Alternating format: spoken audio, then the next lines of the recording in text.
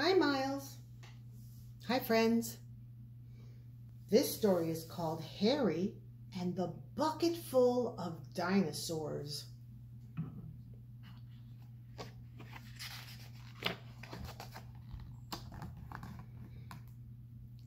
Look at all those dinosaurs.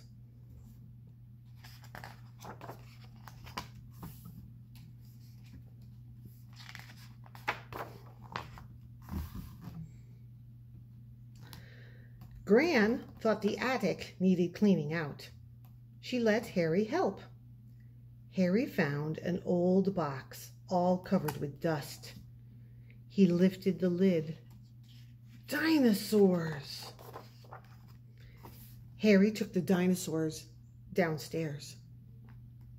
He unbent the bent ones. He fixed the broken ones. He got up on a chair and washed them in the sink. Gran came to see. "Just what do you think you're up to?" she asked. "Dinosaurs don't like boxes," Harry said. "They want to be in a bucket."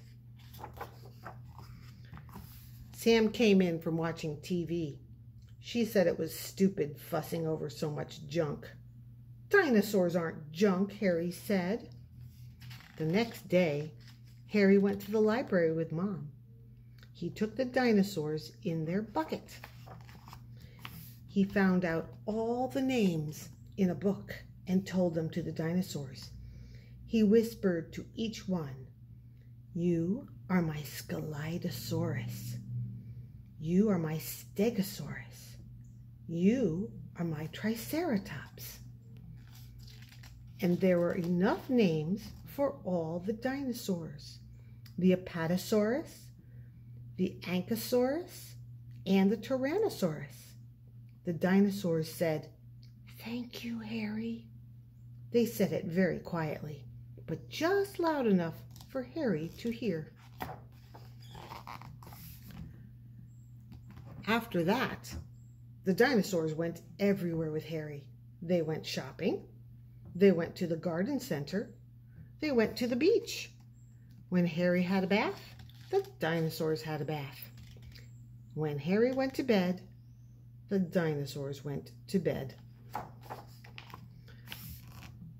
Sometimes they got left behind, but they were never lost for long because Harry knew all their names, and he always called out their names just to make sure they were safe. One day, Harry went on a train with Gran. He was so excited, he forgot all about the bucket. Gran dried his eyes. "Never mind," she said. "I'll buy you a nice new video." Harry watched the video with Sam. It was nice, but not like the dinosaurs.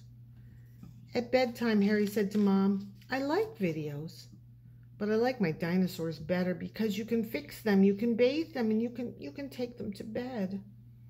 And best of all, you can say their names." Harry was still upset at breakfast the next morning. Sam said, "Dusty old junk." That was why Sam's book got milk on it. Gran took Harry to his room to settle down. Later, Gran took Harry back to the train station to see the lost and found man. The man said, "Dinosaurs? Yes, we have found some dinosaurs, but how do we know they are your dinosaurs?" Harry said, "I will close my eyes and call their names. Then you will know." Harry closed his eyes and called their names. He called, "Come back, my Scelidosaurus. Come back, my Stegosaurus. Come back, my Triceratops." He called, "Come back to all the dinosaurs, the Apatosaurus and the Ankylosaurus and the Tyrannosaurus, and all of the lost old dinosaurs." And when he opened his eyes, there they were, all of them, standing on the counter next to the bucket. "All correct," said the man. "These are definitely your dinosaurs, definitely." And the dinosaurs whispered to Harry. They whispered very quietly, but just loud enough for Harry to hear. "You are definitely our Harry, definitely. Going home from the station, Harry was very happy. Gran said to the neighbor, "Our Harry likes those old dinosaurs." "Definitely," whispered Harry, "and my dinosaurs definitely like me." The Endosaurus. And that's the Apatosaurus, the Triceratops, the Scelidosaurus, the Tyrannosaurus, the Stegosaurus, and the Ankylosaurus.